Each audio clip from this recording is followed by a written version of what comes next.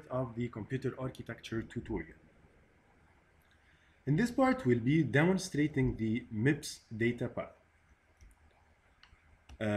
Here we have the fetch unit, the decode unit, the execute unit, the memory unit, and the write back unit.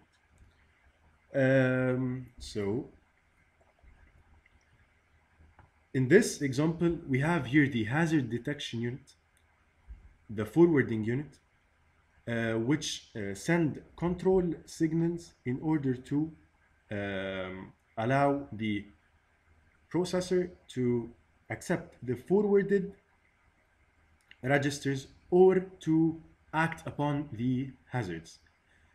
These control signals are control the flow using multiplexers.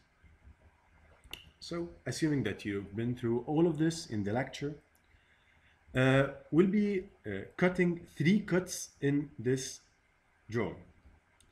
First one will be cutting this wire, second one this wire, and third one this wire. And we'll see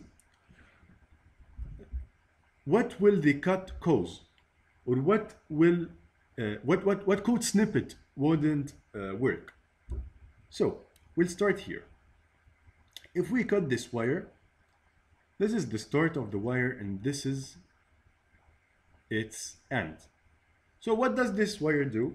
Obviously, this wire writes the data to the register file. So if we cut this wire, we will not be able to write to register file.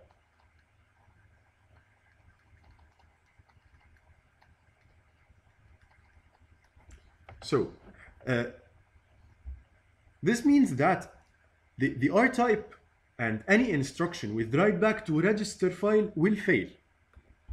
An example or a code snippet of code that will fail will be, for example, add register S1, register S2, register S3.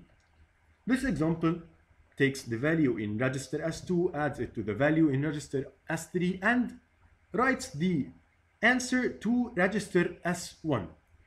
When it tries to write the register back, it finds the wire cut, so you are stuck here. So, going to the second example.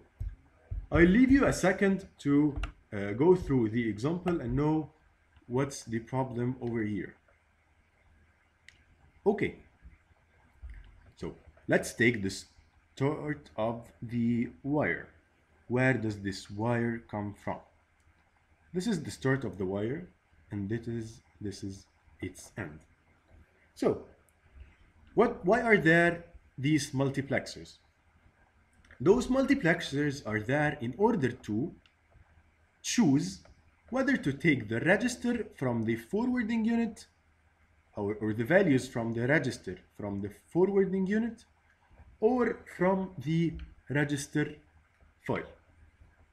So actually this wire brings the value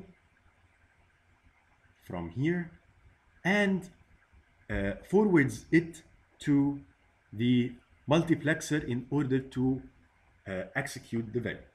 All right, I will demonstrate it. So if you have here instruction 1 in the instruction pipeline, and this is instruction 2, and for example, instruction 1 was add S1, S2, and S3, and the next one would be add T0, S1, and S2. So, as we agreed, the value from S1 will not be ready yet. So, instruction 1 has to bypass or to forward the value of S1 after the execute stage for instruction 2 to use it in order to get the correct value. And this is the role of this wire in accordance with the forwarding unit, which sends the control signals for the multiplexer to choose the values forwarded from here to the multiplexer to enter the ALU. So the last part about number 2 would be that this is for operand 1 and this is for operand 2. So if we made this cut, let me clear that out in order to make it much more clear. If we made that cut, the only affected operand would be operand 1. Operand 1 would never be forwarded, but operand 2 has still working wire, so it will be still forwarded. So if we, for example, took add to T0, S2 and S1, that would work very much perfect because operand 2 has no problem now. I hope that's clear by now. So let's go to the third cut. So what would this cut affect? So let's trace this wire as we did in the previous examples. This wire comes from here. It's after it's in the decode stage. So after the decode stage, this is actually responsible of the branch instructions because nothing affects the program counter except in the decode stage except the branch instruction, because that ALU unit at the end pulls to the multiplexer, and this multiplexer goes to the program count and affects it. So that's how I knew that this wire is responsible for the ALU unit that's responsible for amending the program counter, and accordingly that's the branch instruction thing. So an example would be if we said branch is equal S1 S2 to, if our target was exit, that wouldn't actually work because the target isn't